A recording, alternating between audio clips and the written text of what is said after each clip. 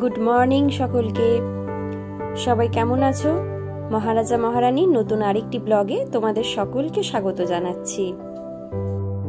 এই কদিনের টানা মেঘলা ওয়েদারের পরে আজ কিন্তু শেষমেশ সূর্যদেবের দেখা মিলেছে। এখন সকাল 8টা বাজে। বাড়ির সামনে রাস্তাটা সত্যি এখন খুব ফাঁকা।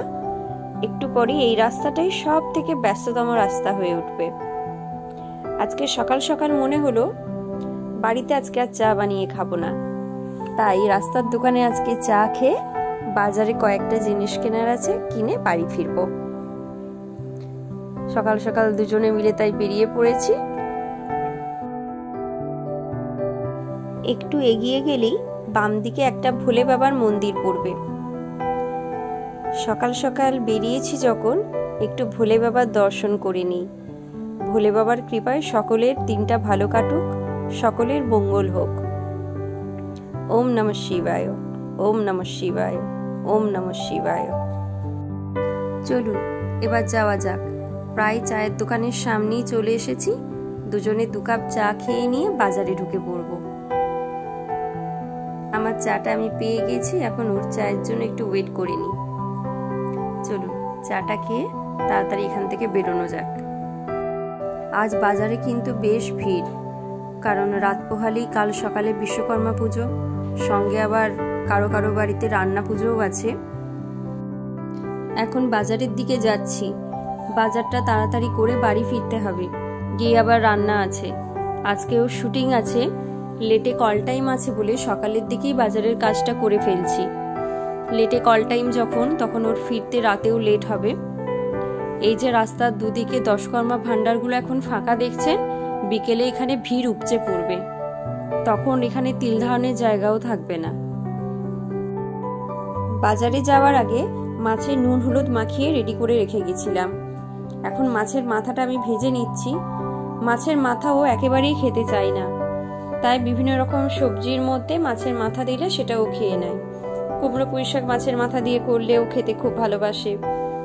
আজকে ভাবছি মাছের মাথা দিয়ে ছাঁচড়া বানিয়ে ওকে লাঞ্চে দিয়ে দেব। একটা দিক ভাজা হয়ে গেছে, আরেকটা দিক উল্টে দিচ্ছি। মাছের মাথাটা ভাজা হতে হতে বাজার থেকে কিছু ডিম এনেছি, ওগুলো ধুয়ে নিই। আগের সপ্তাহে ডিম 6.5 টাকা করে নিয়েছিল, আজকে একটা দোকানে 5.5 টাকা করে পেয়েছিলাম, তাই 10টা ডিম নিয়ে নিয়েছি। ডিমগুলো ধুয়ে নিয়ে আগে জলটা ঝরিয়ে নিই, তারপর ফ্রিজে ঢোকাবো। এই যে করোনার পর থেকে একটা বিপদ হয়েছে না, যাই কিনে আনি সব ধুয়ে নিয়ে ওই ফ্রিজে ঢোকাতে হয়। এতে আমার কাজটাই বেড়ে গেছে। যাক, ডিমগুলো ধুয়ে রেখে দিই, জলটা ঝরে যাক, তারপর ফ্রিজে ঢুকিয়ে দেবো। ওদিকে মনে হয় আমার মাছটাও ভাজা হয়ে গেছে, এবার সবজিটা বানিয়ে ফেলি। মাছটা ভাজা হয়ে গেছে, এখন মাছটা একটু আমি খুন্তি দিয়ে ভেঙে দিচ্ছি। এবার মশলা দিয়ে আমি কষিয়ে নেব, যাতে মশলাটা ভালো করে এর মধ্যে ঢোকে। প্রথমে আমি আদা পেঁয়াজ রসুনের একটু পেস্ট দিয়ে দিয়েছি। পেস্টটা একটু ভালো করে ভেজে নিয়ে আমি মাছের সাথে ভালো করে এটা আমি কষিয়ে নেব। এখন আমি এর মধ্যে বাকি মশলাগুলো দেব। প্রথমে দিচ্ছি হলুদ গুঁড়ো, একটু জিরে গুঁড়ো, অল্প একটু ধনে গুঁড়ো আর একটু কাঁচা লঙ্কা কুচি দিয়ে ভালো করে আগে আমি মশলার সাথে এটা কষিয়ে নেব। একটু জলের ছিটাও দিয়ে দিয়েছি যাতে মশলাগুলো না পুড়ে যায়। এখন আমি এর মধ্যে সবজিটা তুলে দিয়েছি। সবজিটা সেদ্ধ করে রাখা ছিল, এখন সবজিটা দিয়ে আমি ভালো করে আগে ভেজে নেব। এটা যত ভালো ভাজা হবে তত ভালো এর টেস্ট হবে। এটা ভাজার উপরই এর টেস্ট নির্ভর করে। এখন আমি এটা একটুখানি ঢাকা দিয়ে রাখছি। যে ডিমগুলো ধোয়া ছিল ওই ডিমগুলো আমি ততক্ষণে ফ্রিজে ঢুকিয়ে দিই।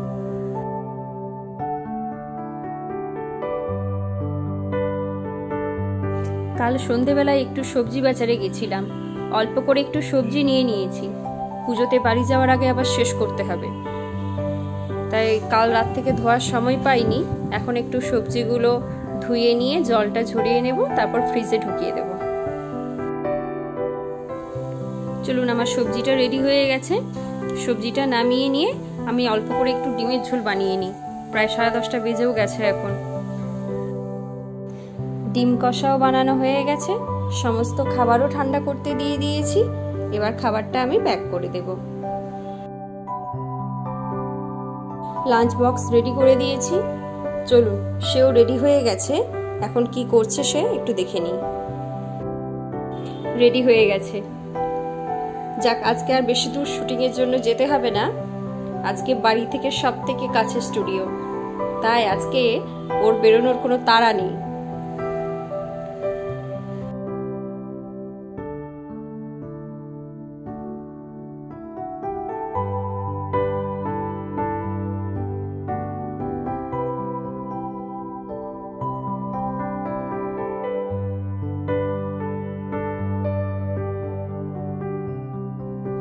সাবধানে যাবে। লাঞ্চের পুরো ভাতটা কিন্তু খেয়ে নিও।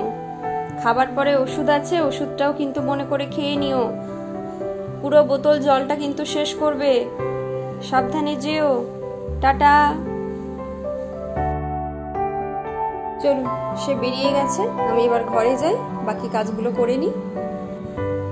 সবজিগুলো তখন ধুয়ে এখানে একটু জল ঝরাতে দিয়ে দিয়েছিলাম। এখন জল ঝরেও গেছে।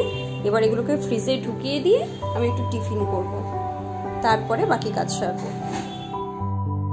টিফিন করতে করতে হঠাৎ আকাশের দিকে চোখ গেল। প্রকৃতির কি অসাধারণ রূপ, তাই না? আকাশটা অবর্ণনীয় লাগছে। আজ বেশ কিছুটা সময় পেয়েছি, তাই ভাবলাম পুজোর আগে বাড়িতে বসে একটা ফেসিয়াল করে নিই। অনলাইন একটা সেলার দিদির থেকে এই ব্রাইডাল ফেসিয়াল কিটটা নিয়েছিলাম। সব থেকে ভালো ব্যাপার, এটাতে খুব সুন্দরভাবে নাম্বারিং করা আছে, যেটা দেখে বাড়িতে আমাদের করতেও সুবিধে হয়। এই যে দেখুন, নাম্বারিং করা আছে। 1 number cleanser, 2 number scrub, 3 number cream, number 4 jail and number 5 pack. ভীষণ ইজি ভাবে নাম্বারিং করা আছে বলে এটা নিজে নিজে করতেও আমার খুব সুবিধে হয়। ফেসিয়ালটা হয়ে যাওয়ার পরে আমি স্নান করে নেব, তারপরে আমি লাঞ্চ করব। স্নান সেরে বেরিয়ে দেখি এরকম তুমুল বৃষ্টি হচ্ছে। 3টে ঘরে 3টে জানলা দিয়ে এত জলের ঝাঁট এসেছে, সব ভিজে গেছে, জামা কাপড় ভিজে গেছে। সে সমস্ত কিছু আবার পরিষ্কার করতে হবে আমাকে। এই তো সকালে আমি আপনাদের দেখালাম পরিষ্কার কি সুন্দর একটা আকাশ। ওফ, কাজ আমার বেরিয়েই চলেছে সারাদিন। আগের তুলনায় বৃষ্টি একটুখানি কমেছে, তাও এখনো বৃষ্টি হয়েই চলেছে। তখন সমস্ত বৃষ্টির জল পরিষ্কার করে তারপরে আমি লাঞ্চ করেছি। আজ লাঞ্চ করতে বেশ খানিকটা দেরিও হয়ে গেল। এখন প্রায় 3টে বেজেও গেছে। এবার একটুখানি রেস্ট নিয়ে নেব। এখন বিকেল 5:30 বাজে। বৃষ্টি এখন থেমে গেছে, তবে আকাশটা মেঘলাই আছে। মনে হয় আজকে এরকম মেঘলাই থাকবে। পরের দিকে আর বৃষ্টি হবে বলে মনে হয় না। আজ কিন্তু ভীষণ জোরে জোরে বাজ পড়ছিল। আমি এমনিতেও বাজ পড়ার শব্দ খুব ভয় পাই। বাড়িতে একাই ছিলাম, আমার খুব ভয় করছিল আজকে। বর শুটিং থেকে ফিরে আসার পর একটু বাজারে এসেছি ওর ওষুধ কেনার জন্য। বাজারটা ঠিক কতটা ভিড় আছে সেটাও আপনাদের সঙ্গে শেয়ার করব। এই যে আপনারা দেখছেন, বেহালা থানা থেকে up to Behala tram depot অবধি এই ভিড়টা এরকমই আছে। প্রত্যেকটা পুজোতেই এরকম ভাবে ঠাকুর নিয়ে এরা বসে, এই বেহালা থানা থেকে আপ টু ট্রাম ডিপো অবধি। সরস্বতী পুজো, বিশ্বকর্মা পুজো, কালী পুজো, কার্তিক পুজো, সমস্ত পুজোর ক্ষেত্রে এরকমই ভিড়টা থাকে পুজোর আগের দিন ঠাকুর বিক্রির। দেখতেও কিন্তু খুব ভালো লাগে। এই যে দেখুন কি সুন্দর কেনাকাটা চলছে, দরদাম করে এরা কিনছে। এটা দেখতে না আমার বেশ লাগে। যে কোনো পুজোর আগের দিনই আমরা এরকম ভাবে দুজনে দেখতে চলে আসি। এই যে রাস্তাঘাট এখন দেখছেন এতটা ভিড়, আরেকটু রাত হলে রাস্তাটা আরেকটু ফাঁকা হয়ে যায়, তখন প্রাইভেট কার, অটো, এই প্রেশারগুলো অনেকটাই কমে যায়। তো তখন শুধুমাত্র এই পুজোর সামগ্রী কেনাকাটা বা পুজোর কেনাকাটা বা এই পুজোর যে ঠাকুরের মূর্তিটা কেনাকাটা, এটার প্রেশারটাই তখন থাকে। তখন দেখতে আরো ভালো লাগে। যে কোনো পুজোর আগের দিনই আমরা একটু রাত করে আসি, ওই ধরুন 11:30-12টার সময় আমরা দুজনে ডিনার করে রাস্তায় চলে আসি, এরকম ভাবে দেখতে।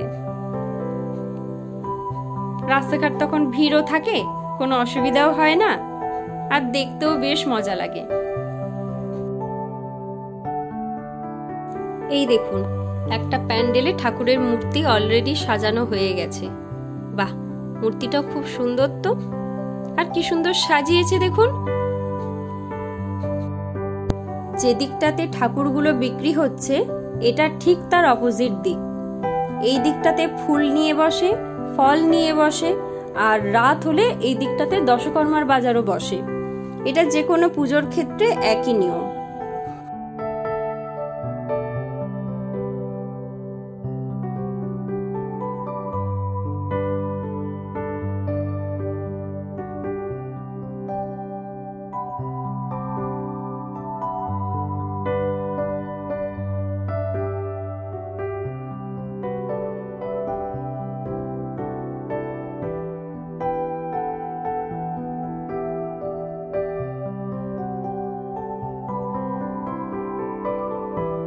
সকালে যে বাজারের গলিটা দেখিয়েছিলাম, এই দেখুন এখন সেই বাজারের গলিটার অবস্থা দেখুন, ভিড়ে ঠাসা পুরো। সকালেই বলেছিলাম না যে সন্ধ্যের দিকে এখানে আর আসা যাবে না, এতটা ভিড়।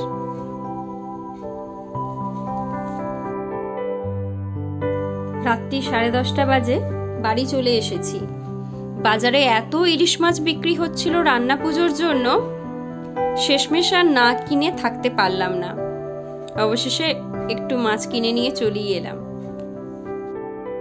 এই ইলিশ মাছটা পুরো ডিম ভর্তি ইলিশ মাছ। মাছটার ওজন ছিল প্রায় 850, দাম পড়েছে 420 টাকার মতো। এই দোকানটাতেই একমাত্র একটু কমে পেয়েছি। এখন রাত্রি 12টা বাজে, এবার শুতে যাব। আজকের ব্লগটা এখানেই শেষ করছি। আপনাদের সকলের কাছে অনুরোধ রইল আমাদের মহারাজা মহারানী চ্যানেলটিকে সাবস্ক্রাইব করে দেওয়ার জন্য এবং আমাদের সমস্ত ভিডিওগুলো দেখবার জন্য। ভিডিওগুলো ভালো লাগলে অবশ্যই লাইক, কমেন্ট ও শেয়ার করবেন, আর অবশ্যই আমাদের চ্যানেলটিকে সাবস্ক্রাইব করে দেবেন, আমাদের যাতে ব্লগিং ভিডিও প্রত্যেকটাই আপনারা দেখতে পারেন। আজকের জন্য গুড নাইট।